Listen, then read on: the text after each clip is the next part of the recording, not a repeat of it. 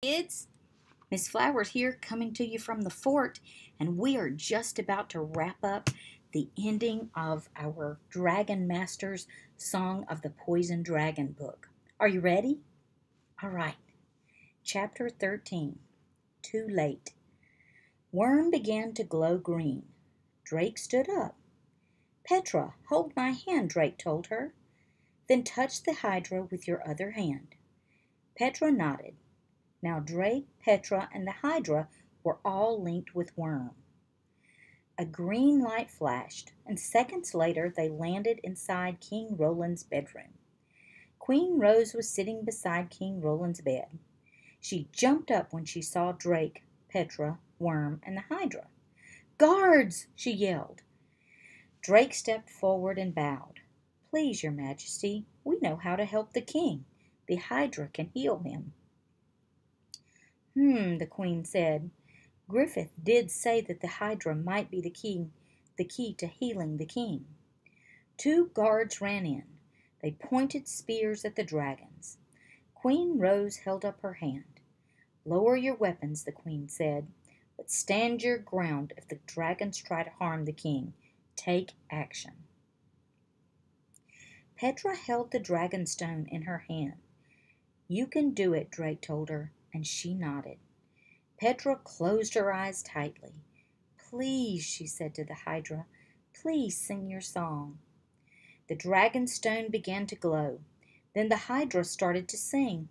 Her beautiful song filled the room. Drake and Petra anxiously watched the king. He didn't look any better. Griffith rushed into the room just as the song faded. "It didn't work," Petra told Griffith. Griffith put a hand on her shoulder. "Drake was only sick for a few minutes before the Hydra healed him," he said. "Perhaps the king's healing will take longer." Queen Rose nodded. "His hand already feels cooler to my touch," she said. "That gives me hope, and before this I had none at all. So thank you." Griffith turned to Drake and Petra.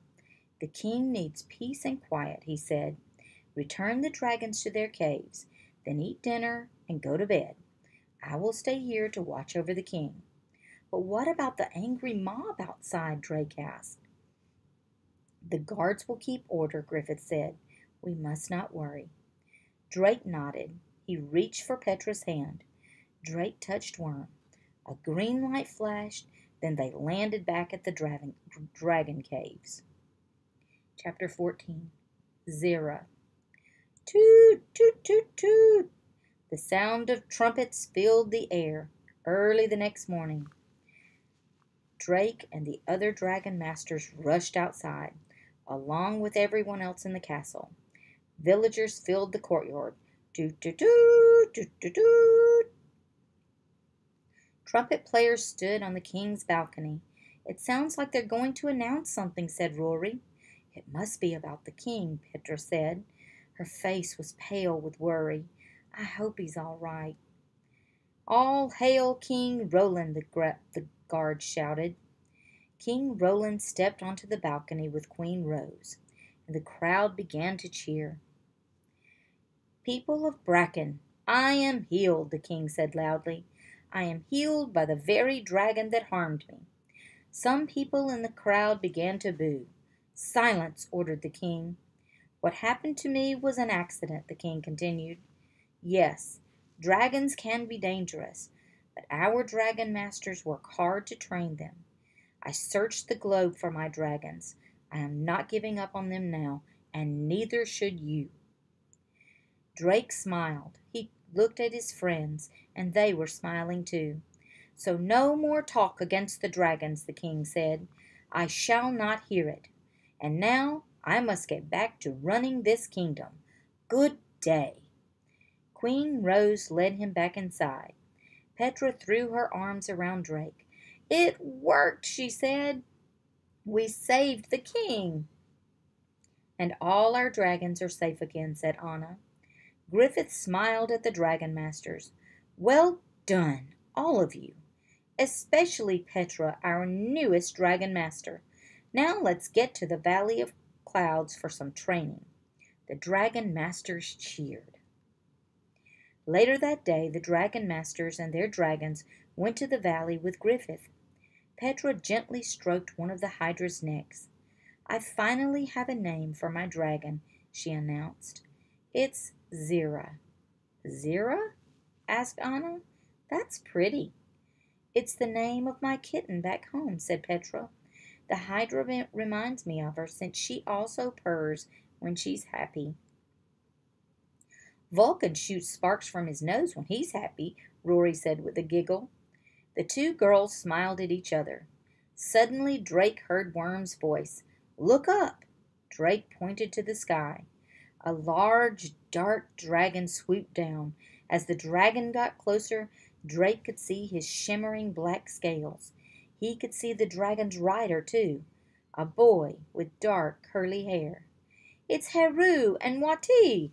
Drake cried. The prime dragonstone. That black dragon is Khepri's moon dragon twin, right? Petra asked. Right, said Rory. That's Wati. Drake turned to Petra, and Heru is our friend from the land of the pyramids. Khepri became so sick, so we traveled to the land of pyramids to find her twin. Wati healed her, explained Anna. Everyone ran to Heru as Wati landed in the grass. Khepri quickly flew to Wati's side. He flapped his wings, happy to see his sister. Heru climbed off Wati's back. It's so good to see you again, said Anna. Heru hugged Anna, but he wasn't smiling. I have come because I need your help, he said. He turned to Griffith. There is something wrong with the prime dragonstone. The prime dragonstone? Asked Drake. What is that? All of the other dragonstones come from the prime stone, replied Griffith. It is very big and very beautiful and very hidden. Heru nodded. And now it is dying, he said. I had a feeling something was wrong, said Griffith. My stone has been acting strangely. I have had some trouble communicating with Worm, Drake added. That is why you must come with me, said Heru. Without the prime stone, dragon masters will no longer be able to connect with their dragons. Wow, looks like this book finished and it has set up for another really interesting book. So I'll see you tomorrow with the beginning of a new Dragon Masters book.